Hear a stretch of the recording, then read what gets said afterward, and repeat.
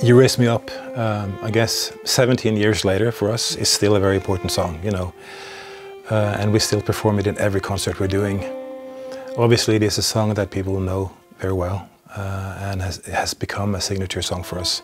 It started as a very simple instrumental melody in 2001, actually here in Kristiansand. And we realized very soon that it had that type of story that needed words. We developed that story through the lyrics by Brendan Graham in Ireland. And you know, that's when you say the rest is history, because it is. You know, we released it in 2001. It was covered by so many artists until it was covered by Josh Groban and then Westlife and all that, and became a hit. But it's for us, it's still a very important song and important part of Secret Garden, I feel. And maybe in a way it's been a template for many songs since, you know, that we have also produced. The format of the song, the way it's balanced between an instrumental part and a vocal part, the way the arrangement has been developed. I'd say that, you know, it's a typical Secret Garden song in many ways, and maybe there are elements of the new songs that you can even see, you know, the way we produce them in particular, the format of the songs, the use of orchestra, the mix of Irish and Norwegian, and maybe even the theme of the lyrics. So it's very much related to what we're doing even today.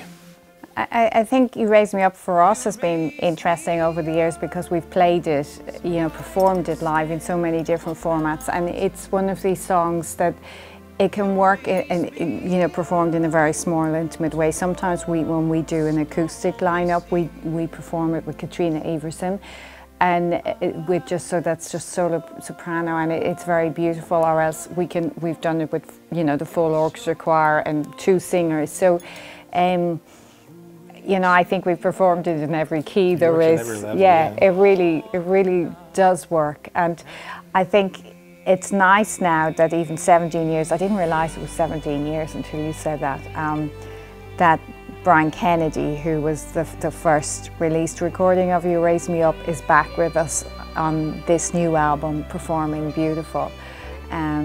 There's a nice sort of full circle feeling about this. You know, when we didn't work for a few years after You Raise Me Up, we realised that when we came back together again, that the whole, our website, our people looking for us and listening to us hadn't changed. So it was the first time that Rolf and I realised that actually now the music that we've put out, and particularly You Raise Me Up, has become bigger than the 2 of us, so that it's kind of gained a life of its own. I don't think there's anywhere we go that once, you know, people mention it or hear it, that they know this song. I think that's, you know, the ultimate reward in a way, that if something we play and perform and write becomes part of people's lives, that they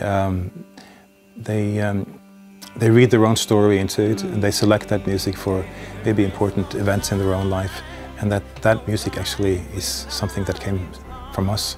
That's sort of the ultimate reward, you know. You're very thankful when that happens, and it certainly has happened with You Raise Me Up and some of our music in general. So there's nothing more inspiring than that, actually.